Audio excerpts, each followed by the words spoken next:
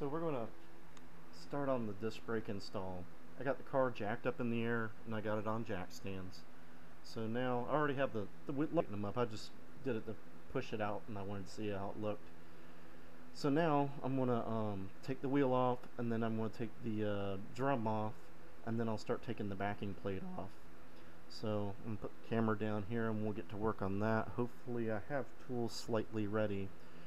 Right now I got the races for the wheel bearings in the freezer, helping them shrink up a little bit so I can smack those home, and just show you that in a little bit here. But first we'll start with removing the wheel.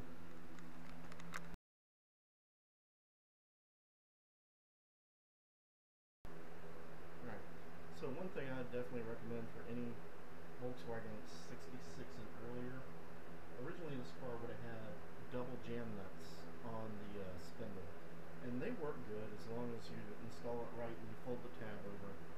But what usually happens is somebody forgets to fold the tab, or doesn't tighten them all the way, or they over tighten them. There's a lot of times too. When they over tighten them, they strip the threads out, and then pretty much you need to get another spindle. But if you do have original jam nuts on there, I definitely recommend upgrading to the aluminum clamp style. It's just like the 66 and later. They make them also in chromoly. You can find them dune buggy shops, specialty shops in California. There's a few places that actually sell these in chromoly. These are the aluminum ones, the ones you can get at any Volkswagen parts store. But what's nice is they clamp, you tighten it just like you would a 66 and later bug, and then you tighten down the Allen key, and it tightens it on the spindle and grabs the spindle. I like this a lot better. There are left and right hand threads.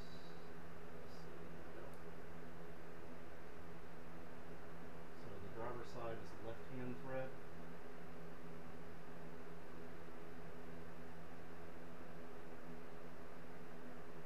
Make sure you loosen the jam nut, the Allen key, so that you don't tear the threads out of it. There. Alright, so now that you got the nut off, you can pull the spindle off. There's been quite a few videos of this one, so probably being repetitive, you know. And there we go.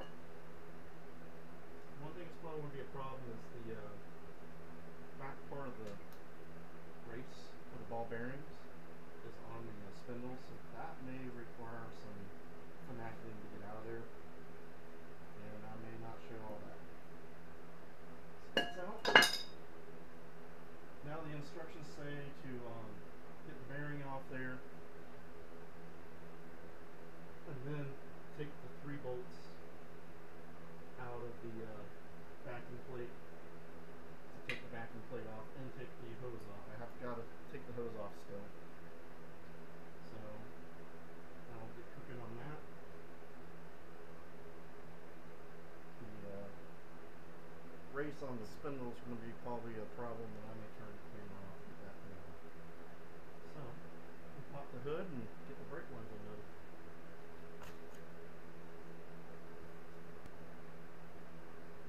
Clip off.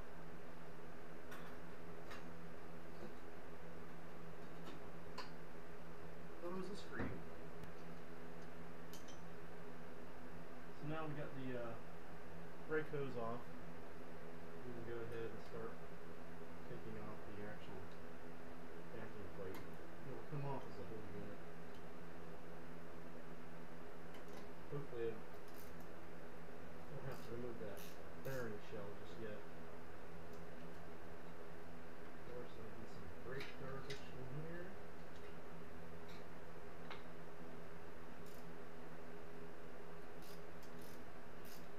And I still don't have the tie rods all the way connected just yet.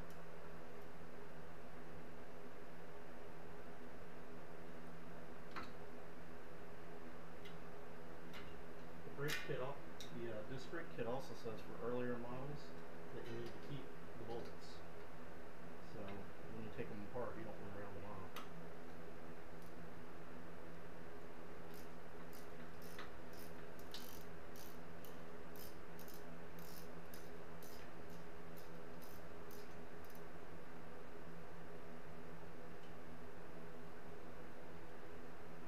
notice I'm sweating really bad, that's because it's Florida and it's nighttime and it's still 90 something with like 80 to 90% humidity. It's a trade-off for living in paradise, apparently.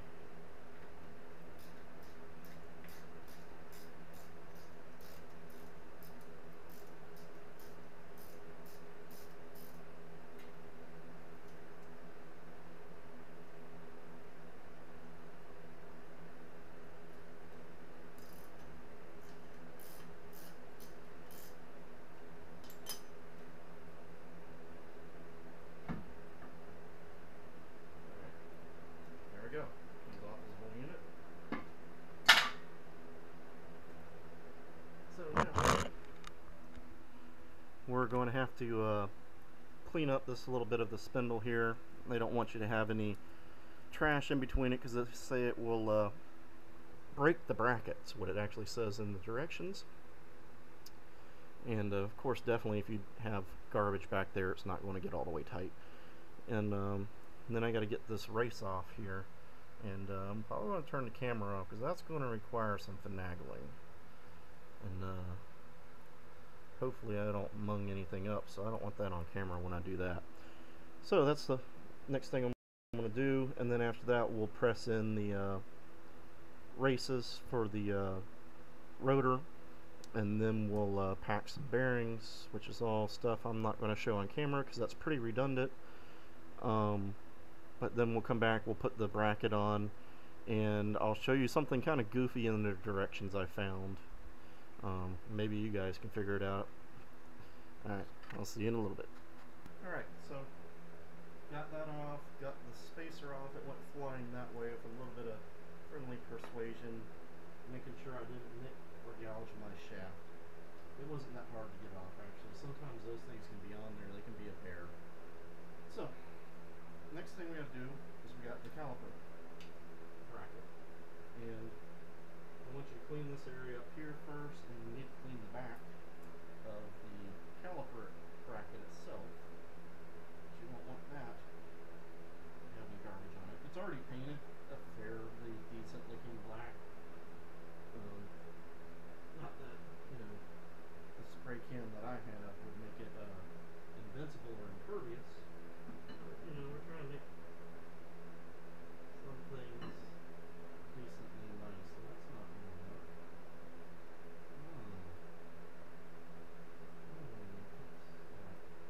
Maybe there is a left and a right.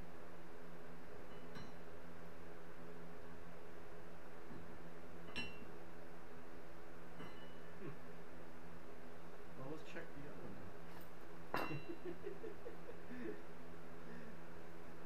Oh, let's see. Let's see. Here's the other one.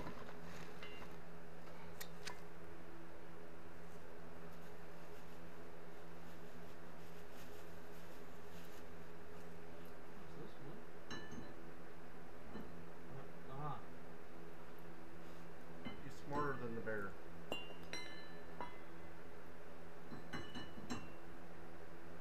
Okay, so interesting. There is a left and a right caliper bracket. It did not say that in the instructions. That would have kind of been nice, a little nice to know. I did not know that they were going to be concentric. So, hey, we're learning things.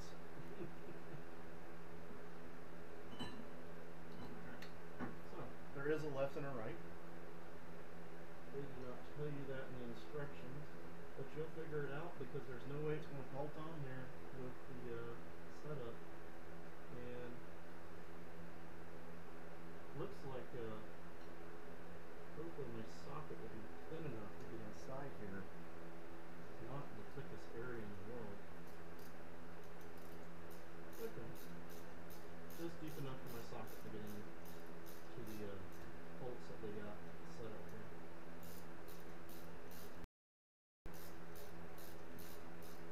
And these bolts have lock washers on them. It did actually give you a torque spec in the instructions for this. It's 25 foot-pounds.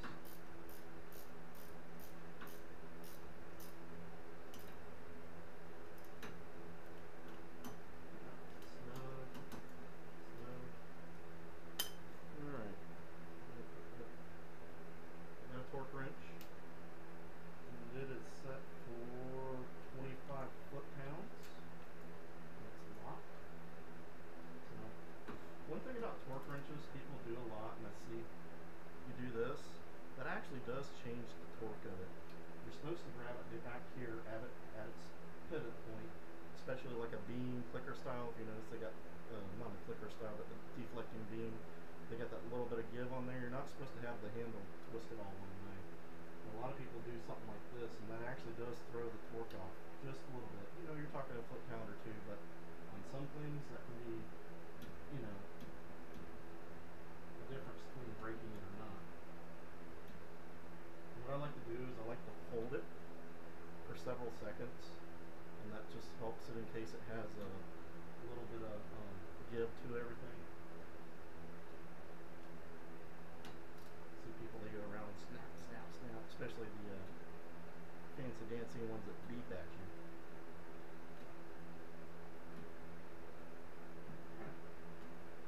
I'm kind of paranoid about this stuff, so I go around a few times.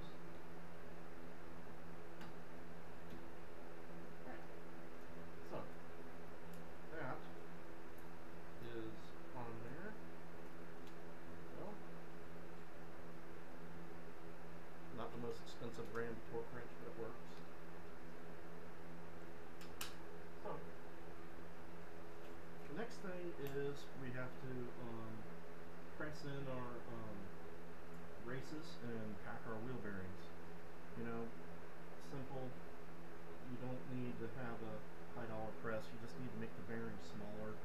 So if you go and throw it in your freezer, usually they don't drop right in, but they slide in nice and easy. If you have a press them in. They make, of course, tools to do it.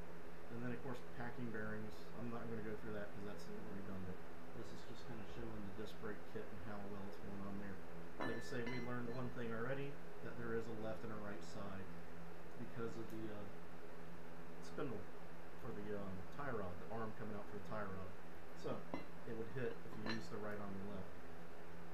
So, next we will, I'll go get those goodies packed up and we'll start on that after that. Okay, so got the bearings packed, got them pressed in. That'd probably be the one thing so far that's kind of a little, I'd say a little more to desire on the kit so far would be the wheel bearings. They are not Tim King wheel bearings. They're Chinese made, you know, especially made for Empi. So that would probably be my one small grief so far. I'd probably every now and again, every couple of years, you know, because, you know, in all reality, this is a toy car. You're not going to drive it every single day. If you are going to drive it every single day, I'd probably check the bearings out every now and again and just see how they're doing. Don't know if they take the same bearings as a stocker. You know, you might want to look into that and buy something nice bearings for it. That'd probably be the only one thing. They'll work. Not saying they won't work, just saying that, you know, they could be much nicer. So, the thing with the instructions here, I don't know how well this shows up on that camera. It says outer pad, inner pad, and note the difference. But to me, I'm not seeing much of a difference here. Oh, I see it now. I finally do. Okay, the outer pad has a square end. This is like playing Where's Waldo. Outer pad has like a square end. Inner pad has a relief cut. Okay, so wow, we all figured that out together here. You know, but I was thinking, like, what in the world are they talking about? The pad itself looks the same. It's the backing plate part of it. And I kind of got to come to a stop for the night. We'll continue tomorrow because I don't have any Loctite. I don't know where it is. I'm going to look in the shed in the backyard real quick. But I don't believe I have any, and I need Loctite to be able to put the studs on for the brake calipers themselves. But I painted the rotor, not really a necessity, just figured, you know, try and keep it from rusting really bad. My wheels will cover up this all the way anyway. You know, it's just kind of a more of a, you know, look deal. But so far it's installing pretty good. There is a left and a right caliper bracket. There is a left and a right caliper, it said, you know, so you got to watch out for that. And apparently, I've heard people put these in wrong before. There is an inner and outer pad, and the difference to the pad is these little the little chevron shape right there and a square shape right here. So read your directions. That always helps. So I'm going to go look for Loctite and probably call it quits. Alright. See y'all tomorrow.